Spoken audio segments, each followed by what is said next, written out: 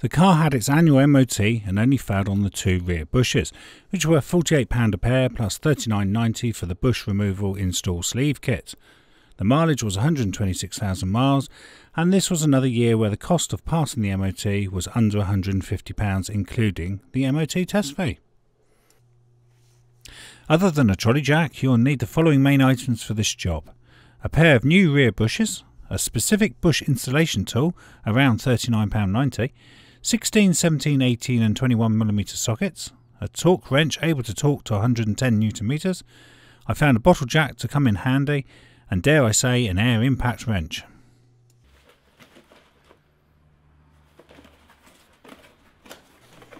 So here's the bushes, and we do get some instructions because they are slightly different. As you can see, one seems to have like an oval hole, and one is a straight hole.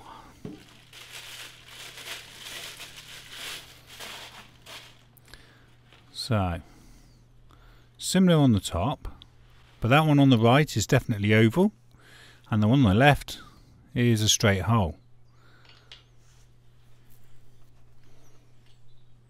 As you can see there.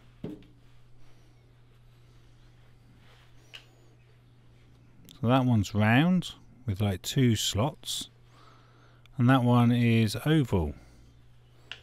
So we must make sure we put these in correctly.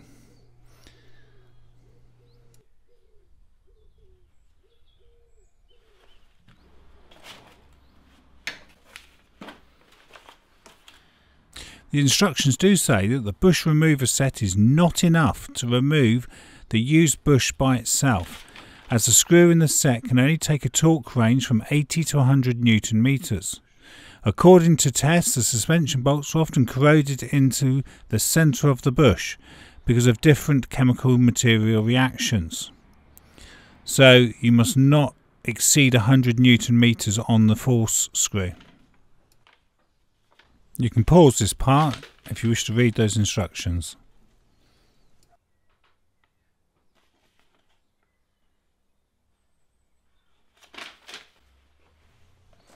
The set basically comprises 3 main parts. You have this, which is like the main sleeve. You have this one for pushing the old bush out. And then you have this one for reinstalling the new bush. And obviously you have the main screw used to force them together. And the main screw must be greased. Use plenty of grease on this. Oil isn't sufficient. It has to be grease.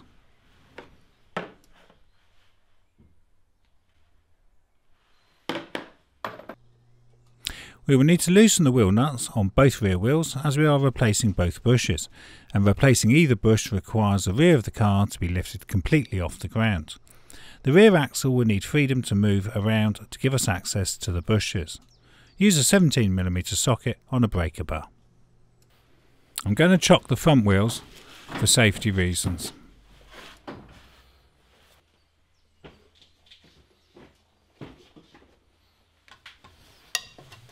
I can then loosen the wheel nuts while the vehicle is still on the ground.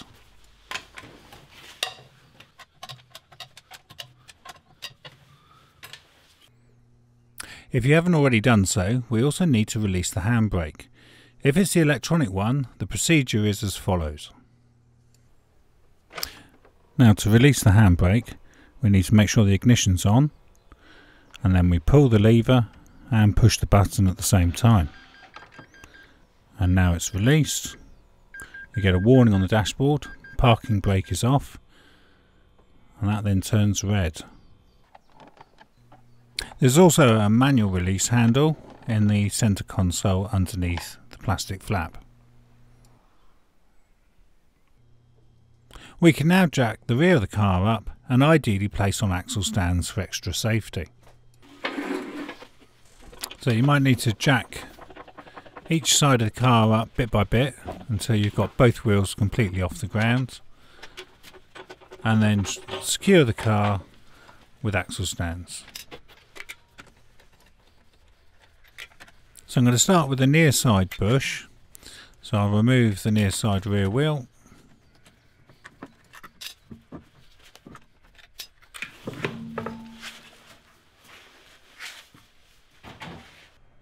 Using axle stands also enables the jack to be free to push the rear suspension up and down as required.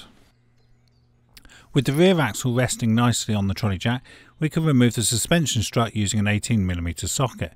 This was very tight and it might be worth spraying some penetrating fluid onto the bolt first.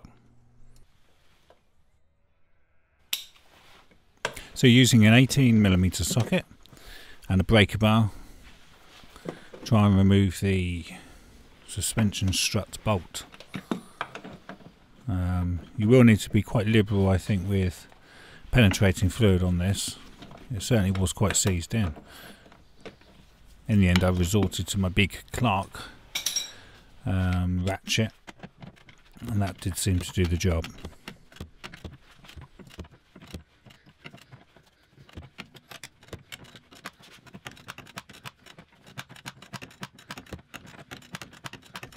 I think this Clark ratchet is starting to become one of my favourite tools.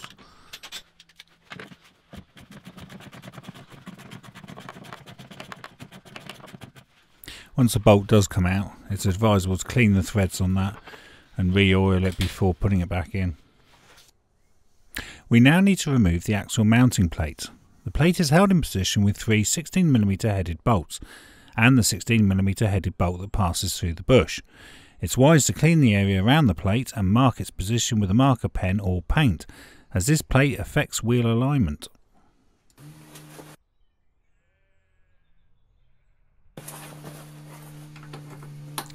So this is the main bolt that goes through the bush itself. It's quite a long one.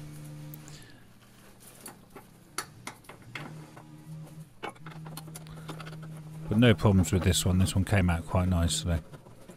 As this bolt comes out, you'll see the brake lines do drop.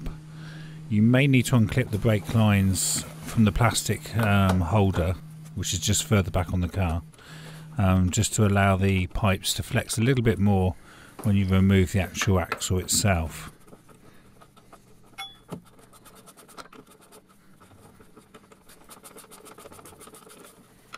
So like I mentioned earlier, you should really mark the position of this bracket before removing all the bolts, because it does affect wheel alignment.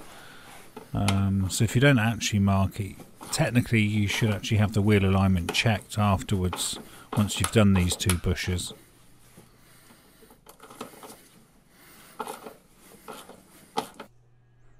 This bolt has a lot of thread open to the elements and was heavily rusted on the other side. It required a lot of penetrating fluid, and in the end I resorted to an impact wrench.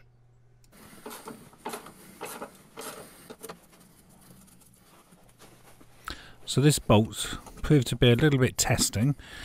It was heavily corroded on the other side, and there's quite a length of open thread up there. So you need to try and get as much of the debris off that, like the rust and that. But in the end I resorted to an impact wrench and just kept going backwards and forwards until I could sort of loosen it. So here we go, using the impact. So gradually just bringing it down a little bit at a time, then winding it back in again, because obviously I didn't want the thread to get damaged, because that would give me another job then to do, to try and sort that out. So just keep winding it back and forwards, and then eventually it came out. Also apply plenty of lubricant when you can see the thread, so at least if it's lubricated, as the bolt goes back up it takes the lubricant with it and keeps that nut lubricated. Since I have the impact wrench to hand, I'll use it on this last bolt. It does make life a bit quicker. The axle is now free to move down and backwards. Don't move the axle until you have unclipped the ABS sensor wiring though.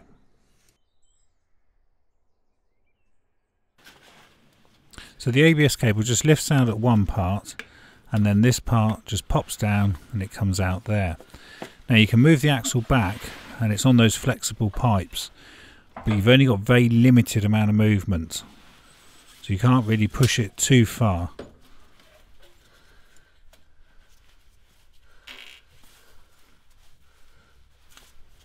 So this side, which is the near side, is the bush with the oval hole, as you can see there. So that's the new one ready to go in.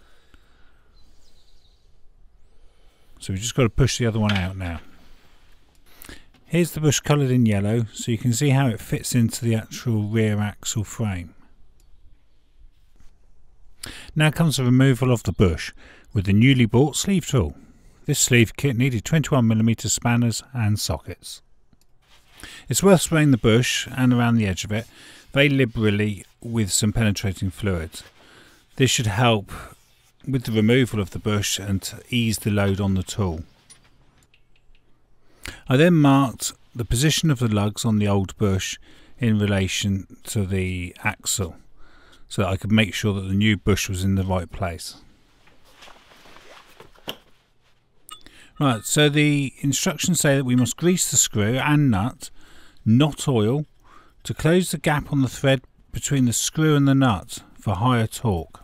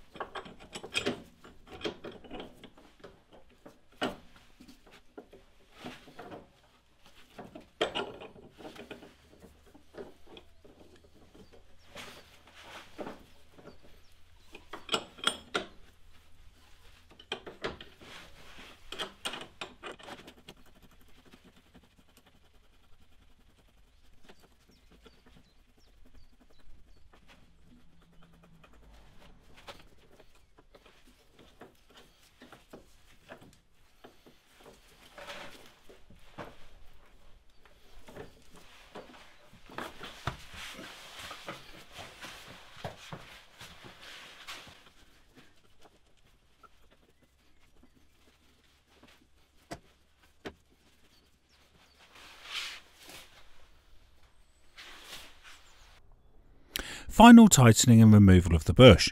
I used a torque wrench set to 80 and then 100 Nm to ensure I didn't overstress the bolt thread, as the instructions said it's not designed to take more than 100 Nm. So I used a 21mm spanner on the bottom, like so, and then a 21mm socket on the top.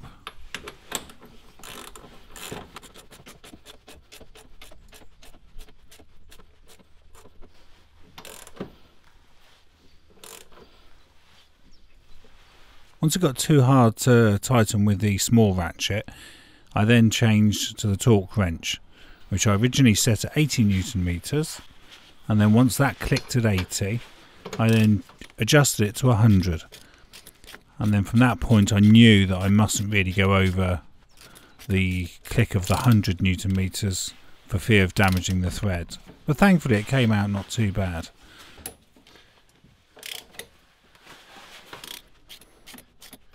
So the part that's used to push the actual old bush out is similar, because there's two of them that are actually quite similar to each other than the main sleeve. It's like a stubby one, and one way of telling the difference is that the main sleeve, which is the large one, is 88mm in diameter, and the one for pushing out the old bush is 77mm in diameter, and then the one that pushes in the new bush is 80mm in diameter. So this piece that I've just removed then is only 77mm in diameter. So in theory that would go straight through the axle and come out the top with the old bush still attached. I struggled there and actually took the nut back off the thread, but in theory it should have just come straight out in one piece. As you can see, this is the oval side, so I'm working on the passenger side of the vehicle and it's oval on this side.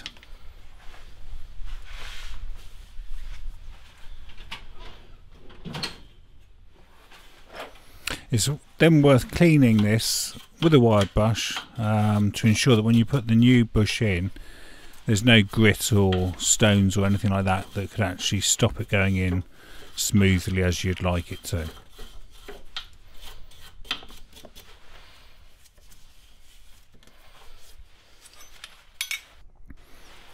Now that the parts are off the car, I'll show you how the sleeve tool actually works. So there's the bush inside the sleeve, and that's the narrow diameter one. As you can see, easily slides inside that, and that's the one for pushing it out. Now here's the installing one. So as you can see, it's slightly different, and that one is the one that goes on the top, you see, like that, and then pushes it downwards, and the sleeve will then be at the bottom. Now to install the new bush. So I've pre-greased the new bush on the rubber area to help that slide in, and then we'll be using the third part of the kit that we haven't used, and then we shall push the bush down, and we'll have the big sleeve underneath.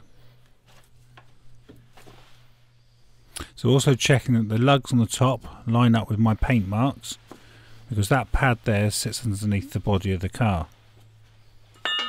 And this is the install one, which is about 80mm in diameter, and then sits on the top, and it sort of jumps over those two lugs and then rests on the shoulder of the black area.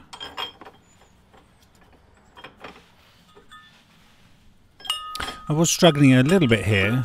The torsion bar did seem to be exactly where I needed the sleeve to go. So yeah, it did take a little bit of working out that. As you can see, the torsion bar's just there, so it's got to be moved out the way. Eventually managed to find some compromise where I could get the sleeve into position, so we could install this new bush.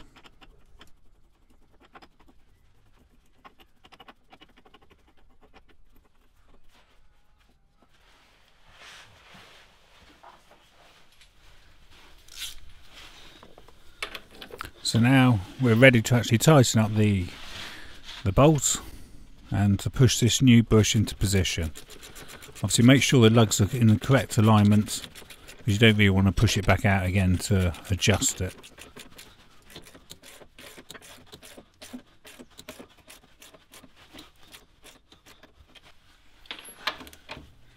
So now I've gone onto the torque wrench with a setting of 80 Newton meters.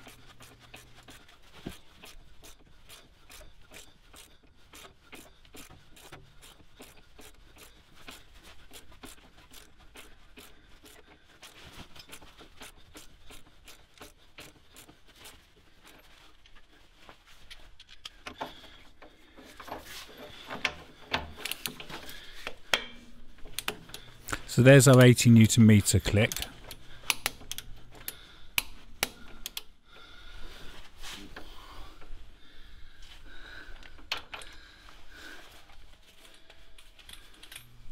So I'm now going to set it to 100, so I know that's the maximum I can really go to.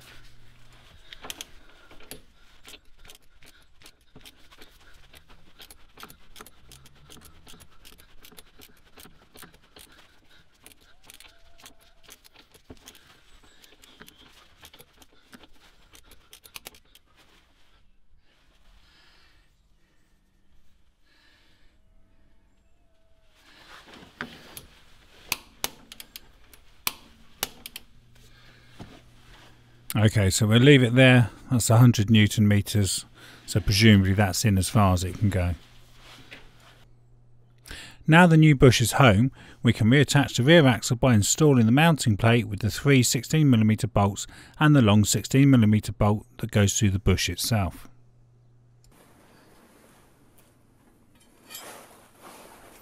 This can be a fiddly job now. We need to replace this mounting bracket, and at the same time we've got to put all the four bolts back through. Now we sort of need to have the axle aligned so that it's at least level with the back of the car, so we can sort of push that in, because the hole's got to line up through that bush and into the bottom of the car, and you don't want to cross thread it. So it is a little bit patience here, but it tends to be that if you have all 4 bolts in and they're loose, and then you can gradually bring them all tighter all at the same time. As you can see the mounting bracket there at the bottom of the car, just underneath. So really the axle needs to be pushed up just to straighten that plate so that it's level, so that the bolt goes in straight and doesn't go in at an angle.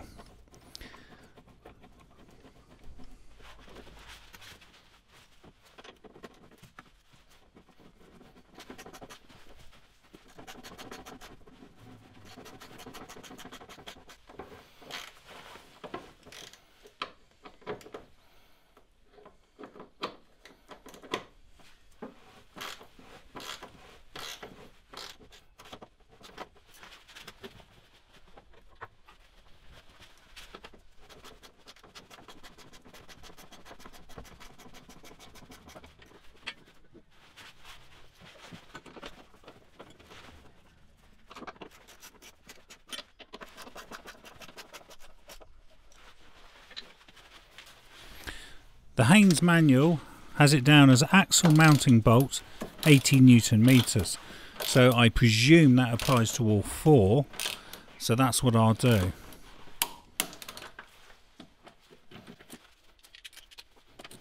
Now it does advise in the Haynes manual that on completion it may be advisable to have the rear wheel alignment checked by a Renault dealer, so presumably the wheels could be slightly out after this. And then I popped the 2 rigid brake lines back into their plastic clips on the underside of the car, and also re-clipped the ABS sensor wiring back on.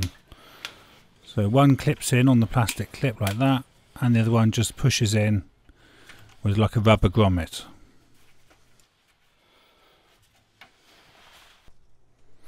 And reattach the suspension strut using the 18mm socket and torque to 110 Newton meters. So you may need to use the trolley jack just to move the suspension up and down when getting this bolt realigned back in. And then once it's in, we torque this to 110 Newton meters.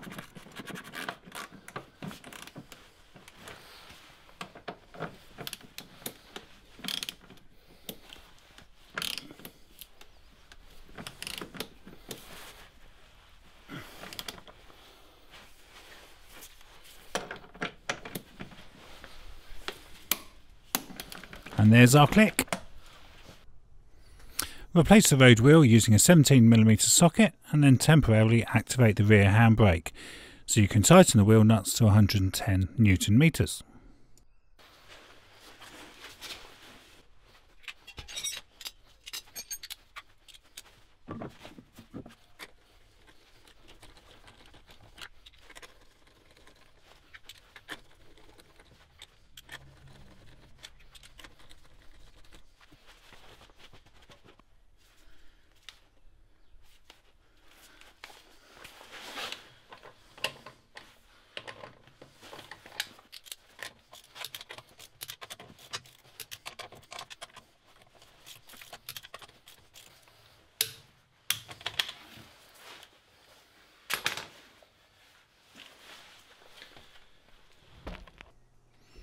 I now carried on with the offside bush, which will be part B to this set.